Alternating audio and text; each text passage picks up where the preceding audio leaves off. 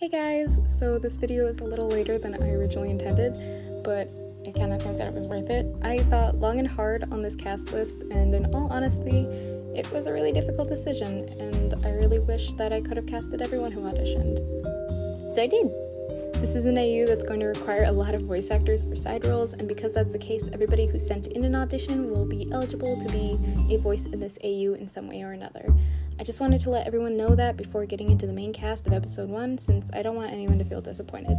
You all did so amazing, and I feel so lucky to have gotten to listen to all you talented people. Now that that's said, onto the cast list of episode 1. It's going to be in the order that was given in the audition form, so it'll look something like this. I'd also like to point out that the cast was picked based on how well they performed for the character, and how well they sounded with the rest of the cast. No other factors were considered while I was casting. Another thing is that I will be referring to the cast members by either the name they had given me, or their social media usernames. Anyway, let's start with Patton. Patton was definitely a difficult decision, as was everyone really, but in the end I decided to cast Allison for the role.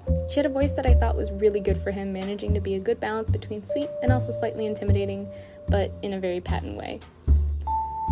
Next up is Janice. Surprisingly, Janice had one of the highest numbers of auditions, and while I thought everyone did a great job on him, I decided that Janice will be played by Nico. Their voice seemed to really match Janice and seemed to be just what I was looking for when it came to him.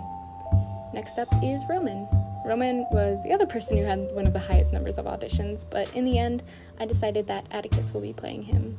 It almost felt as if he was made for the role of Roman, being perfectly dramatic in the best ways.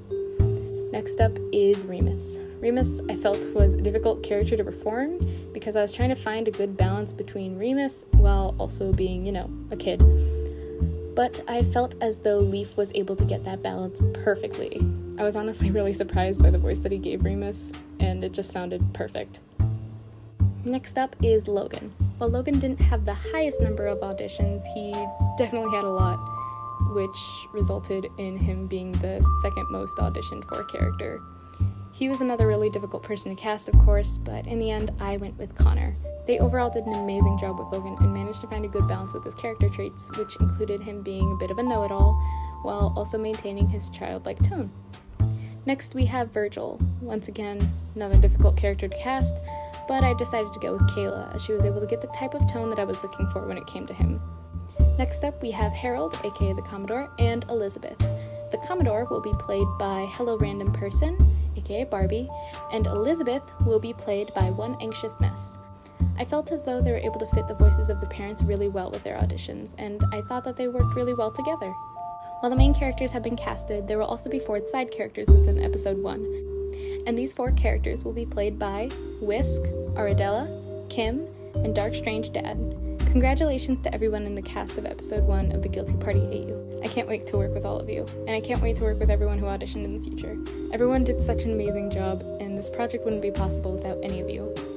I hope that you all have an amazing rest of your day, and I hope that you enjoy what this AU turns out to be. Bye!